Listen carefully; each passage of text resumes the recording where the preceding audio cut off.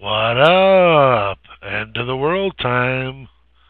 Another tale about the demise of the Earth. Well, boy, are we in for a big surprise.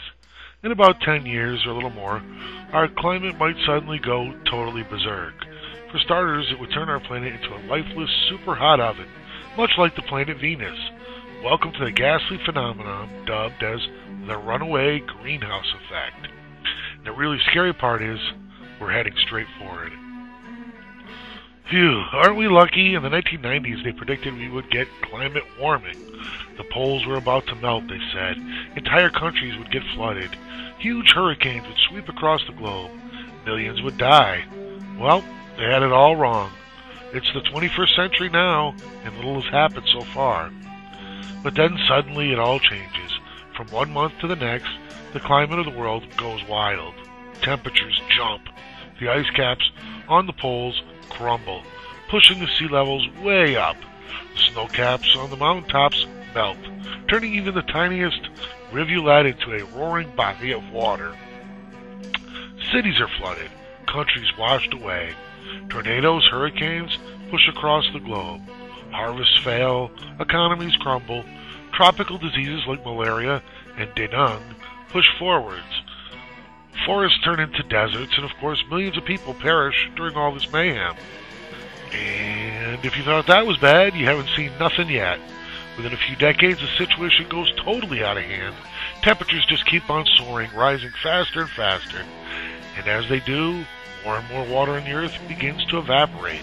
And if you're one of those poor souls who had his country and his city flooded when the ice caps melted, you might be glad to find the seas are retreating. But don't put that flag out yet. What you're witnessing is the end of the world. Nothing more, nothing less. And here's how it goes. As the temperatures rise, more water evaporates. But as more water evaporates, our atmosphere gets thicker and thicker, causing the temperatures to rise even more. And as the temperatures rise even more water evaporates. And as even more water evaporates, you got it. There's a chain reaction going on here. The dreaded runaway greenhouse effect has just kicked in. Governments and scientists will desperately look for a way to turn the tide, but they won't find one. There's just no way you can stop something as mighty as the Earth's climate. Although our politicians might still mumble some reassuring words to prevent a general panic, deep within they realize how bad the situation really is. A few years more and our planet will no longer be habitable. All life is about to vanish from the planet formerly known as the Earth. There is no escape, not even a remote possibility things will improve. The best evidence is that hovering in the night sky, the planet Venus, for many years, scientists wondered why Venus has an atmosphere that's so hot that lead and tin actually melt in it. Only in the 1990s did they realize Venus has undergone the runaway greenhouse effect. Its atmosphere is so dense, incoming solar heat can't escape from it. Exactly that, my friends, is what is happening to our planet. Earth is about to join Venus. We're about to literally fry to death. By now, temperatures on the Earth start getting generally uncomfortable. Everywhere you look, there's this dense, watery fog. It's water vapor. As you might have guessed, where there used to be rivers, only dry gullies are left, carving through the barren landscape, and where the oceans used to be, only some lakes remain, and they get smaller and saltier each day. It's hard to tell how exactly humanity will die in the end. Perhaps we won't be able to stand the heat anymore and literally find ourselves cooked to death by the ever-increasing temperatures. Perhaps we'll suffocate as our once fresh atmosphere turns into a dense brew of carbon dioxide, water vapor, and methane. Perhaps we'll survive all that, cling to our gas masks and our air conditioning, and in the end starve to death because all plants and animals will be gone. One thing is absolutely certain, though. It will be some gruesome, hellish end. After a few years or decades, our planet has become a deserted fog planet with an atmosphere so hot that lead and tin actually do melt in it. Life will no longer be possible, except perhaps for a handful of soil bacteria that are able to withstand all that nastiness. The runaway greenhouse, here's the facts. Of course we could have known that this was coming. Ever since the 1990s, there were some climatologists warning us about it. But their calculations were laughed away, ill-understood by the general public, or ignored by the politicians in charge of things. The climatologists were dubbed pessimists, even though their computer models told everyone otherwise.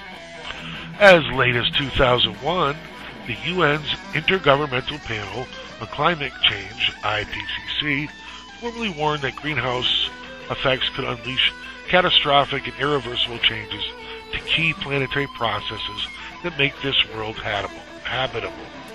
In 2005, the British Government Research Council repeated the warning and added the effect could kick in as soon as 2018. The runaway greenhouse effect works quite simple, really. First, you should realize that we have an atmosphere in the first place.